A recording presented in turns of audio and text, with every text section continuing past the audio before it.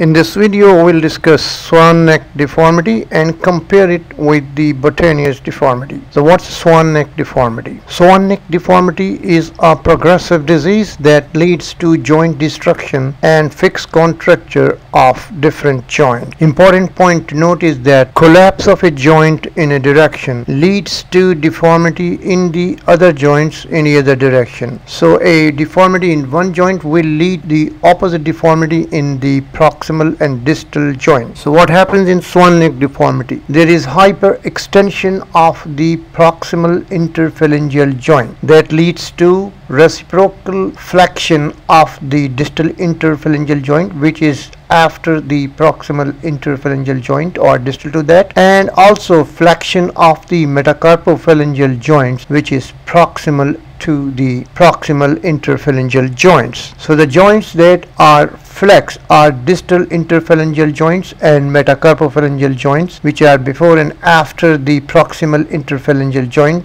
which is hyperextended. Condition occurs in rheumatoid arthritis, Ehlers-Danlos syndrome, and trauma. And what happens in Boutonniere's deformity? In Boutonniere's deformity, there is hyperextension of the distal interphalangeal joint and flexion of the proximal interphalangeal joint. So the joint after the proximal interphalangeal joint, the distal one, is hyperextended, and the joint proximal to proximal interphalangeal joint is also hyperextended, and that is metacarpophalangeal joint. Condition occurs in rheumatoid arthritis and also occurs after trauma.